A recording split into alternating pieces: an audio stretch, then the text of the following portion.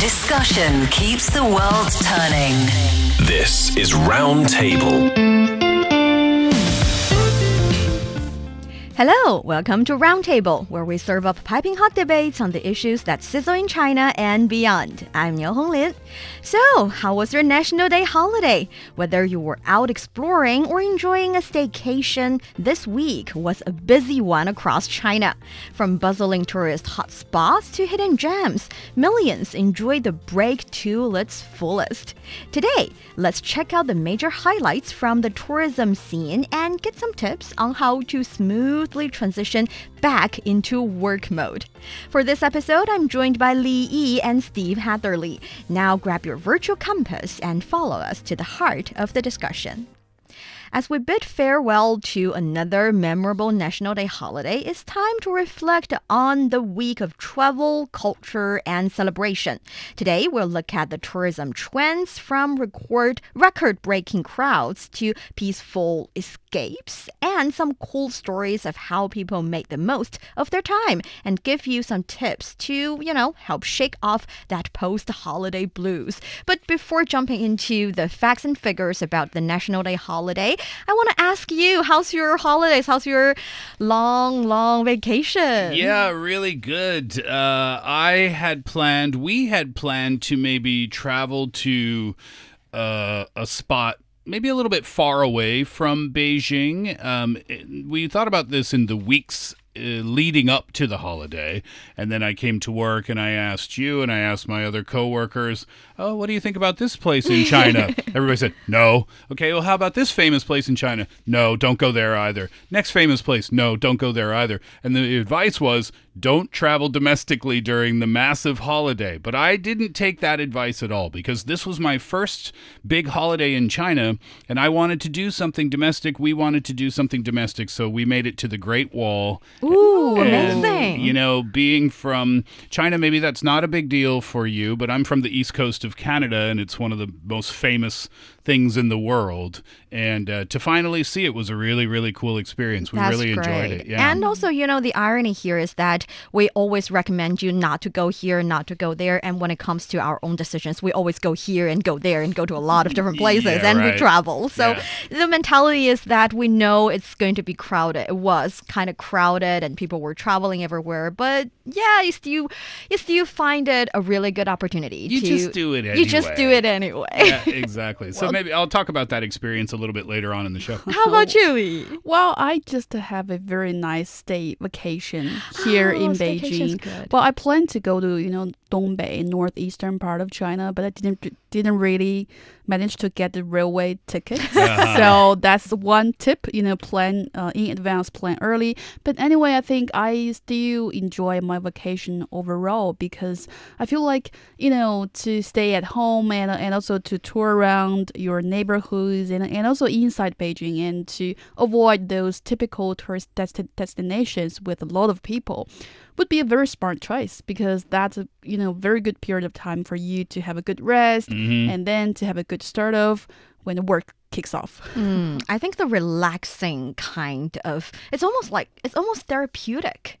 It's you spend a little bit time with yourself, with your close friends. It's quite nice. But I still have to say, for a lot of Chinese people, their choice is still to travel around. And we have a lot of statistics to prove that. Well, before we get to that, what did you do with your holiday? Well, I went to my hometown Shanxi province, which coincidentally is a really newly emerged hotspot around the country. People go there for a very specific reason that we're going to talk a little bit about later. Yes, and also as we're talking about this National Day holiday, it has been referred to as the Golden Week here in China because tourism has been so popular during the 7-day holiday, and this year, same thing here, a very notable travel growth nationwide and also surge in inbound and outbound travel. The National Day holiday indeed sparked a travel boom, and when you look at the data from the Ministry of Public Security, border control authorities on the Chinese mainland reviewed that recorded about over 13 million inbound and outbound trips during the National Day holiday from from October 1st to 7th. And they also recorded over 600,000 vehicles crossing the border during the 7 days. And also when you look at data from those travel agency, for example, Ctrip, which is a leading Chinese online travel agency, on October 7th, which is the last day of this National Day holiday, the daily bookings for outbound and inbound travel on the platform have reached a record high during the National Day holiday. Yeah, the last day, everybody's moving to get back to where they need to be, right? Exactly. And also when you look at outbound travel, the proportion of family travel during this year's National Day holiday, especially in the outbound travel market, increased from 34% to 37%, and the average spending on parent-child trips was more than twice the overall average. I guess a lot of families are taking their kids to travel abroad, and residents, especially of fourth and fifth tier cities, meaning smaller cities, have become new growth points for outbound travel, which is a very interesting trend. And also, there are a lot of people traveling to China during this national holiday. Daily inbound trips have also seen a substantial increase of nearly 80%. Well, that exactly. Is a substantial. That's almost double, yeah. Over 50% of foreign tourists stayed in China for more than 7 days, and we see a lot of daily bookings from inbound travels from countries such as Italy, Malaysia, Russia, the US, and they have increased by more than 3 times compared to the same period last year. So very promising Golden Week in terms of the travel in sector. Yes, and when it comes to traveling around, definitely people find different ways to travel. You fly, you go, maybe spend some road trip time with your family.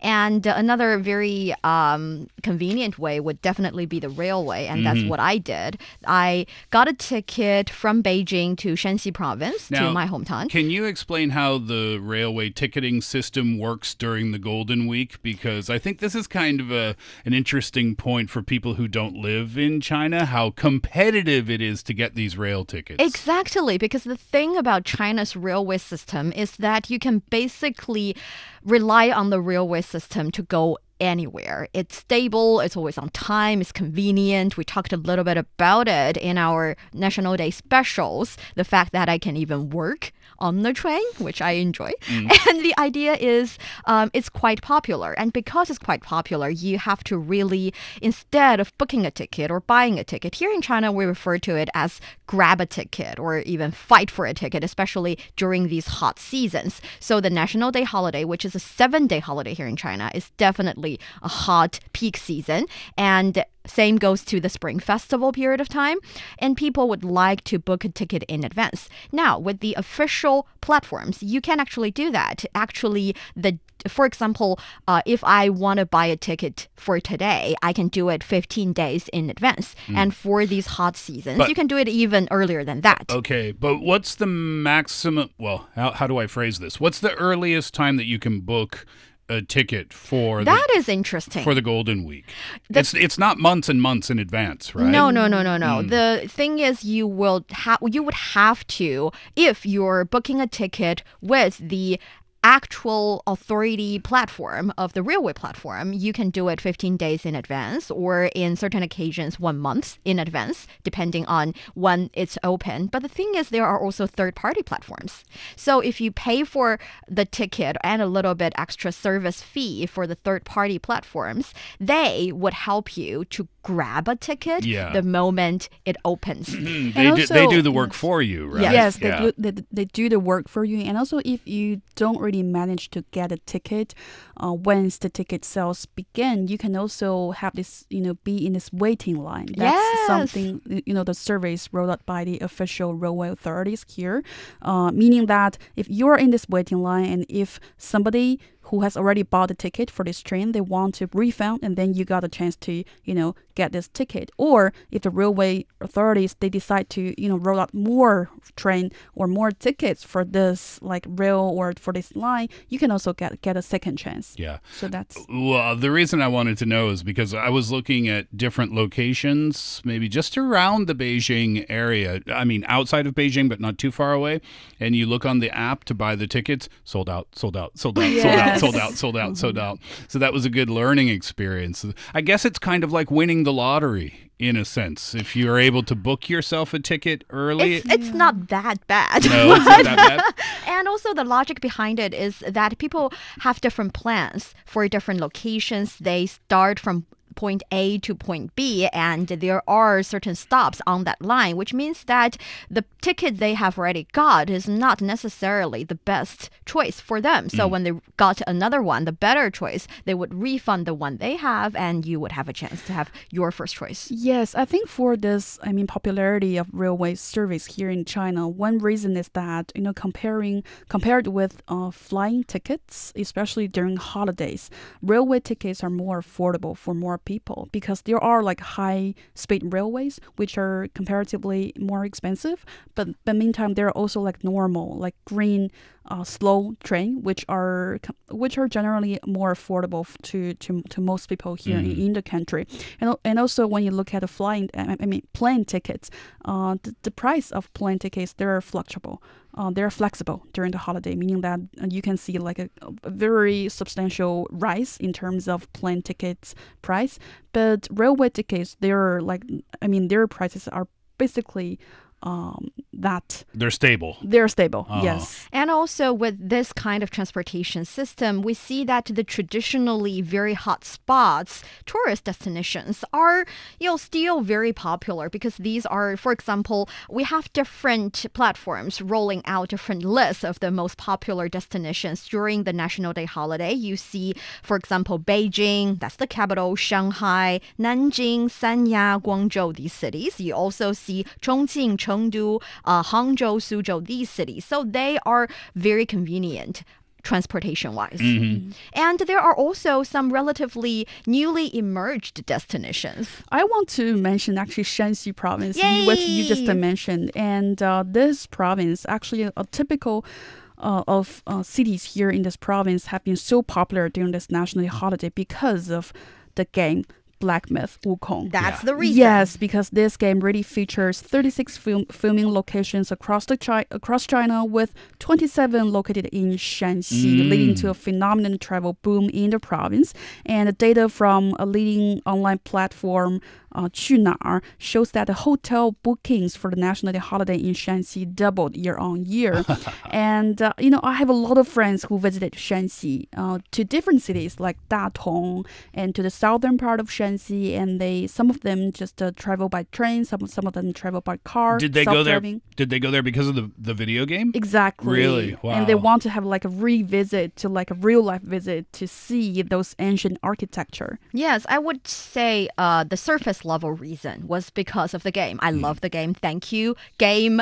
Oh, did you play it too? A little bit. Did yes, you? I started a little bit. Okay. And thank you so much for bringing the attention to my hometown. But if you really take a look at the resources, actually, according to the 3rd National Cultural Relic Census, Shanxi registered over 53,000 immovable cultural lyrics, including around 28,000 ancient buildings. And there are nearly 500 wooden buildings from before the Yuan dynasty, accounting for 85% of the total in China. So the resources has always been there. The attractions, the places you can visit, they have always been there. They just need a reason for people to discover the places, to fall in love with it again. Well, that's why the video game was such a great thing for so many different reasons. Number one, China had never done a game that big before, AAA, but maybe a little further down the list, but still important, is bringing attention to those locations, because those are spots that people, maybe even people from China, might never visit or might never even know about. So to be able to learn through the game and then go there and visit and then spend their money, help out the local economy, stay in a hotel, it's all good. Win. Yeah, and the funny thing is local authorities tried also really hard to promote this idea. I didn't specifically go to the places where the game got their idea to create the scene in the game, but I still see following Wukong and tour Shanxi almost everywhere in just the city, the capital, provincial capital. And you see the local tourism campaign include 3 themed routes and an 8-day self-drive tour showcasing different ancient buildings. And you can even download a interactive map to help you enhance the travel experience with different players in different locations. You can actually go to the location and get a little bit of souvenir and check that little box on the interactive game. Well, it's kind of like a side-off game of the main game. Got it. So, yeah, I mean, I'm actually very happy to see my hometown being one of the newly emerged places. That's really cool. Well, like I said, I went to a place that is not a newly emerging spot for people to visit. I went to the Great Wall, and it was such a cool experience. Now, there's different locations around the Beijing area that you can go to. I decided to go straight into the teeth of the storm, if you will, to the area called bustling, which is the #1 most popular spot for tourists to go, probably because of its geographical proximity to Beijing. From the west side, if you drive when there's no traffic, it will take you about an hour or so to get there. So it's really, really close, right? Conveniently, there's also train tickets to get directly to the bustling location, but again, sold out. So we decided to take a taxi because it was really our only option. There are bus options as well, but we weren't guaranteed to get a ticket there, so we thought, let's just take a taxi. Well, the taxi ride there, cost it was reasonable, but the time was about, in terms of cost, about 2 hours and 20 minutes. Wow. So still not horrible, right? To get into the bustling location, the traffic is the problem because of the roads. They're quite narrow, and there's really only a couple of ways to get in there to the Great Wall. So that took some time. But I can say this. I was expecting 10 million people at that location. Not really that bad. Once you get into the park area, and by the way, you don't need to buy tickets unless you are actually going to climb up onto the wall itself. You can be in the park area, no problem. You don't have to pay for anything. But being up on the wall, there weren't that many people there, actually. So we were really surprised about that. And I have to say, what a really cool thing to see. I thought, okay, it's a wall, how cool can it be? No, it's really cool. It's actually really, really cool. And we actually plan to go back there to go hiking on some weekend where we can take the train and then can go for a long walk up and down the wall. So if you come to the Beijing area, absolutely do it. It's a must-do activity. That is a good recommendation. In the meantime, for those of you who are not that familiar with the habit of Chinese people, we actually like to travel using our national holidays. Not only the National Day holiday, but also, for example, the Spring Festival. Though Spring Festival holidays would lead to more traveling back to the hometown, but still the traffic situation would be a little bit tense comparing to regular days. And also for China's Workers' Day holiday around May, still people would like to travel around. And I know for some other countries, maybe people tend to travel around using their annual leaves. But here, on top of that, we also travel on national holidays, which is why I recommend you, if you're living outside the country and wanted to, take a tour everywhere, maybe avoid these days. During the national holidays. That was an interesting cultural thing we were discussing before the show, though, and I didn't know that about China, is that for your work leave, for your work holidays, people tend to use those a couple of days here, a couple of days there, to take care of family things or what have you, wherever they live. But it's the national holidays where they do their big travel, their big trip for the year. One of the reasons is that during these period of time, locations, different tourist destinations would anticipate people, more flocks of tourists to come, which is why they would roll out different activities, performances,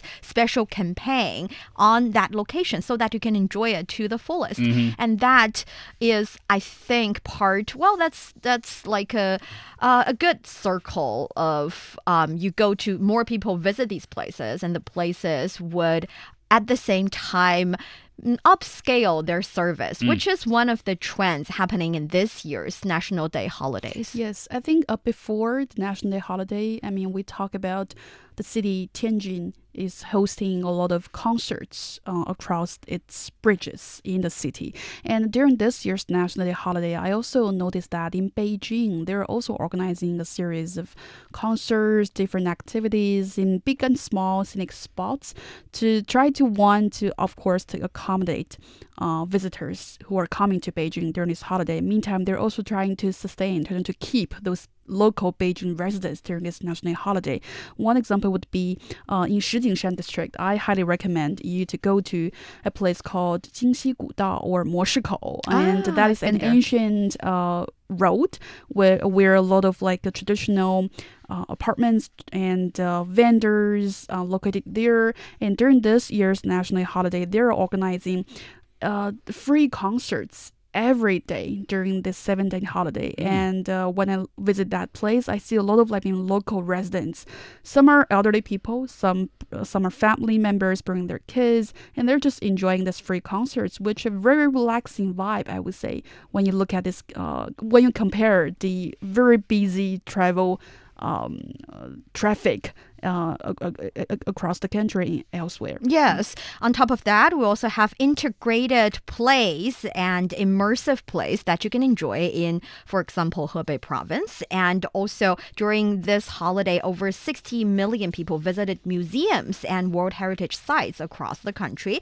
And many people even decided to visit different libraries as well as bookstores. And guess what? These bookstores have rolled out different themed book exhibitions, different speaks that you can actually enjoy the writer of different of the author of different books to give you a little bit talk about the reason behind the creation of the book and everything. So yeah, it has been a very colorful and a little bit tiring but worthwhile holiday. And I thought Beijing would empty out during the holiday. No. I thought, No. 21 million people. This is from the Yes. Beijing Municipal Bureau of Culture and Tourism. 21.6 million people visited Beijing, with the population already being about 21 million as far as... Some of us left. That's true. Yes. But I was just thinking, oh my goodness, if nobody left, there'd be 42 million people in the city. Now, that's obviously not true. That didn't happen. But still, that was an 18% increase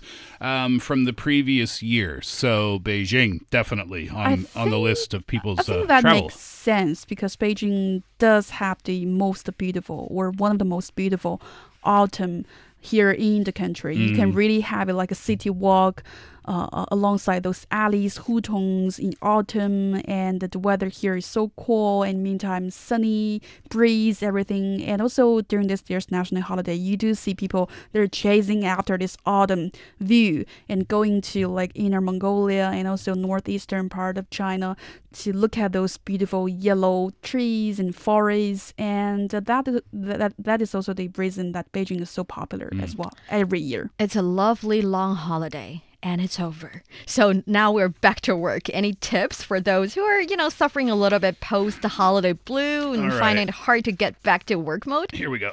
I looked it up. Because you need it for yourself or for the show. Here's what you do when you're going back to work. 5 tips for your return from your trip is the title of the article. I will write down a note. Number 1, immediately. ask your manager for an update. Oh my gosh, I'm already bored. About what? It says text your manager the day before you get back to work to make sure you don't miss out on any important updates. No, thank you. Are you sure your manager won that test? I'm skipping on to number 2. Number 2 says plan for a rest day. When you come back from your vacation, consider taking an extra Tell your day manager off that. to be home or at work. And I wonder, what is this website? How credible is this one? Anger your manager. Number 3 is take a break. I love this Okay. website. Who wrote this? It says allow yourself to take multiple small breaks on your first day back to work. Taking breaks can help you stay focused and keep energized. Number 4 is start early. Maybe go to work a little bit early so you don't feel overwhelmed. And number 5, bring a souvenir to your coworkers. These are not helpful. To show them you were thinking of them on your holiday, which you absolutely were not thinking about them on your holiday. This is a useless website, and I don't need this. These are just the reminders of how people, miserable they can be after a long holiday. So The first happy day back to work day. Yes. What about you? Do you have any useful ones? I would say a really useful one would be keep your routine. Yes. And I know a lot of people will just stay up late and also wake up late during the holiday. But please, it's time to go to bed early and also wake up early to get prepared for the work. Reset your sleep schedule. Prepare a little bit. Remember the things that you used to do before the holiday. That would be a good one.